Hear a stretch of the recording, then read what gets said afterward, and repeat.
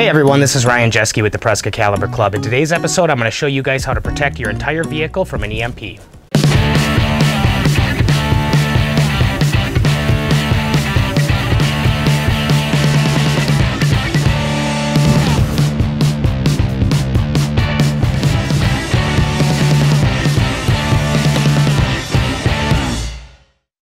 Hey everyone, welcome back.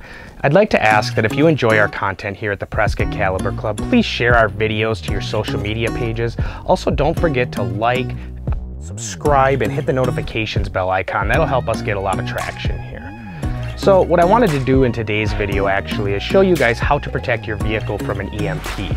An EMP is an electromagnetic pulse. These can occur naturally. They can be man-made via nuclear blast up in the atmosphere, something like that. And when an EMP hits, basically all your electronics, anything that's got wiring, computer chips, circuitry in it will all take too much of a charge. It's very similar to a lightning strike and a surge protector. The big issue, and up until now actually, the main solution has been Faraday cages, but the big issue is your stuff isn't just going to be sitting in a protected can, jar, or Faraday cage or whatever at all times. That's just not how most people are, We have our stuff, we're using it, and we'd like to also protect it. So what I'm going to show you guys today is I'm going to unbox my EMP Shield purchase. Now, I've purchased a number of these because I want to do some testing and some installs.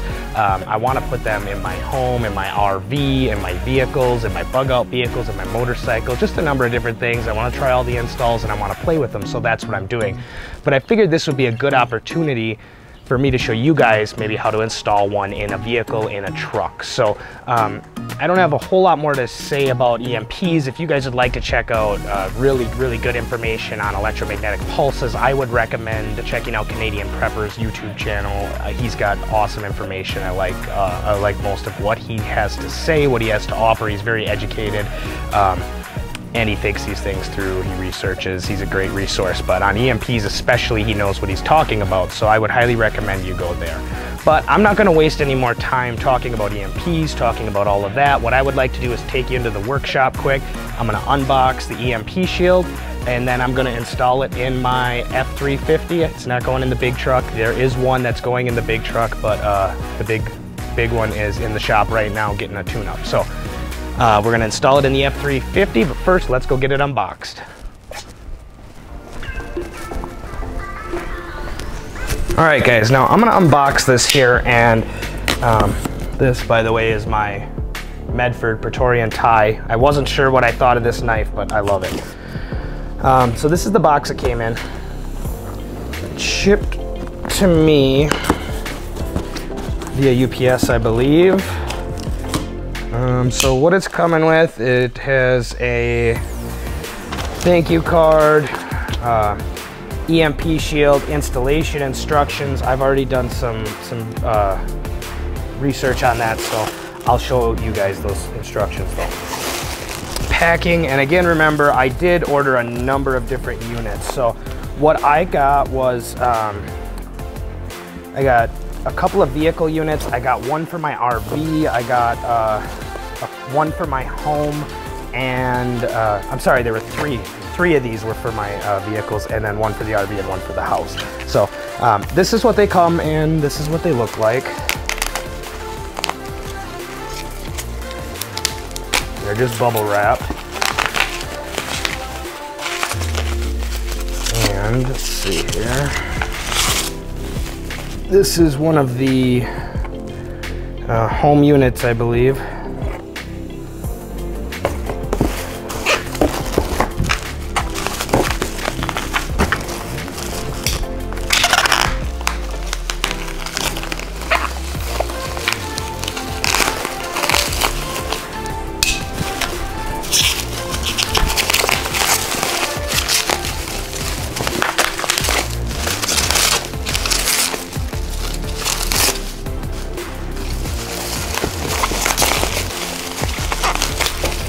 All right, so here we are. This is one of the auto units. It has the ring adapters. This is what it looks like. So basically the install instructions, let me read those for you real quick here. Let's see. First of all, it says it needs to be installed by a licensed electrician, so we're not doing that because I'm not that, but I'm installing this myself. So here we go. So basically all you've got on this unit are your positive, ground, and neutral. And all you're gonna be doing is running positive to the positive lead on the battery, neutral to the negative lead on the battery, and then a ground to the ground of the vehicle. And that's the entire install for the 12-volt EMP Shield. So let's stop goofing off here. Let's go get it installed. Let's get it done. All right, guys, so here it is, the 12-volt EMP Shield. Now, the only tools that I'm really needing to accomplish this are a small set of sockets to undo my bolts on my positive, neutral, and the ground. Some cleaning devices, including some dielectric grease. That's always very, very good to have in these situations when you're working with a vehicle and battery and electronics. So, okay, the idea here is basically we're gonna take the positive lead, which is this red one. So red positive, black neutral, green is a ground. So basically the first thing it's telling you to do is locate a spot where you're gonna actually mount the EMP shield. And we're gonna have to clean a spot off somewhere in here. To do this, let's see what we got. And all I'm really looking for is a flat surface. I could maybe use the cap, the cover of this. I think that's probably what I'll end up doing, is putting it right here. This is a fuse box. You know, it's got a cover that actually comes off, so I can take that out and clean it, and I think I'll mount it right on there. I'm gonna snap a picture of the fuses though, of that beforehand, so I've got a record of that, but I think that's what I'm gonna do. So let me go clean this off, and then we'll go move on to the next step. Okay guys, so now we are set up here. I'm gonna mount the EMP shield onto the top of this, the unit itself, mount back here. So we are removing the adhesive backing here. Once I've got that off, now I can actually take and firmly press this into place here. And that will give me my location back here where my EMP shield is going to mount. Now, I'm going to disconnect my negative lead, so that really renders the vehicle dead. Now that I'm getting into the battery area here, let me run this back here. You want to be careful not to pinch your wires. I mean, these cables are pretty strong, but you don't want to fold them too much. You can end up with some issues, you know, if you break a cable inside of there, or over years, you know, you've now got a weak spot and that kind of stuff. So, all right, I don't think I'm gonna need all of this, so I'm just gonna leave a loop in here, and I'm gonna zip tie it up at the end, probably to this right here, just so I've all got it tied up. But now all I need to do is run my negative, my positive, and my ground down in here, and I will be all set to go. All right guys, so the last piece to this puzzle is back here, and now I forgot to put dielectric grease on because I was shooting video, not paying enough attention. So what I'll do is I'll show you how to apply it to this one, and then I'll go back later and just do those. But it's a very simple thing.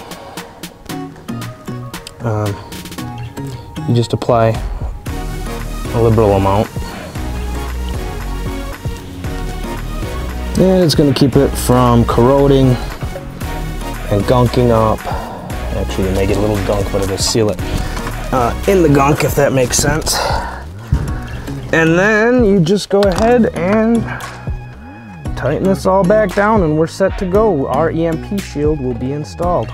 So guys, as you can see, installing the EMP shield in your vehicle is not all that difficult. It's just a few cables, a few wires, a little bit of elbow grease, and that's about all it takes to get it installed. So if you're someone who's worried about an EMP attack, it's something that I think is definitely viable. I mean, even the government's looking into that, installing these same units into all of their stuff. So I think it's a viable threat, but I had a person in one of my groups, and I cannot recall for the life of me who it was, but she had a disabled kid, and she was worried about if an event were to take place, if an EMP were to hit, how is she going to go pick up her kid at school? And her kid goes to a special school, it's far away, whatever.